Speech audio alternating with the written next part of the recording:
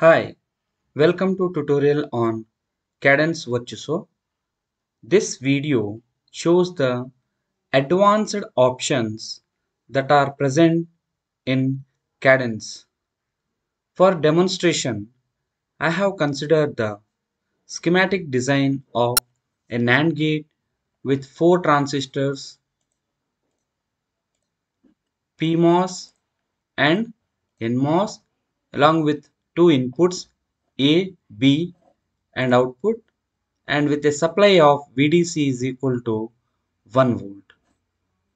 So this is the ADEL window with the transient analysis as well as the outputs. So once I click netlist and run, I have the outputs, that is A, B and V out. So for 1 1 in a NAND it is 0. So it follows the truth table of a basic NAND gate. But I am going to show you the advanced options that are present in the schematic, and they comes in handy while working with the schematic. So let us show that by going to view. You can use net highlighting. So because of this, what happens is, as you move or hover over this particular nets, you can see how the connections are made. You can see how they are connected. If you click on this ground link, it shows how they are connected. So this is one of the option. Again, you go to the view. You can use info balloons. You can select the components or just move over this. You can see the parameters with their balloon information like V1, V2 and TR. Similarly, for the transistor, it has a model, length and width. For this transistor as well, with the model pfet, length 14 nanometer, width is 30 nanometer. Similarly for N. So you can use this option also. Again, go to the view. You can use magnifier. So wherever you want to see, you can use the magnifier options. So you can use the magnifier option. Similarly, you can disable also. Go to the view again. You can use display dimmer.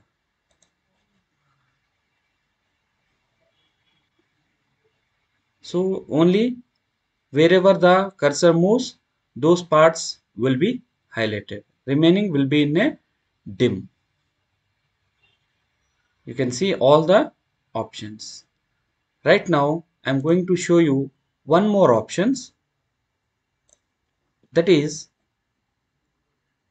I have seen the results with these two, but I want to turn it off at runtime.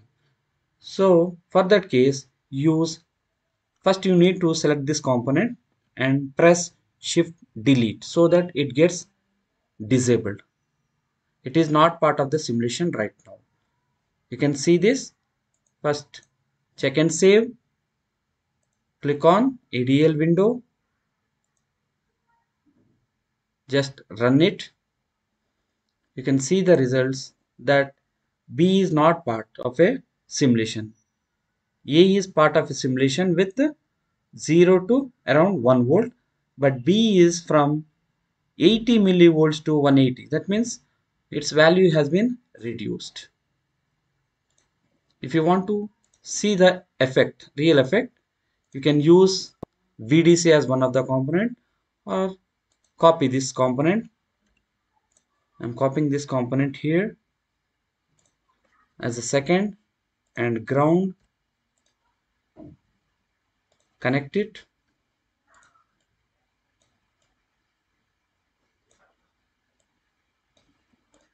Okay, I can disable this also. If you want, press shift delete. Now these are not part of it. Now I want to enable means, again select this, shift delete. I can include this now in the simulation. Now it is enabled. So you can see that, check and save. You can use the ADEL window and netlist run. You can see that B is having a value of 1. It is always high.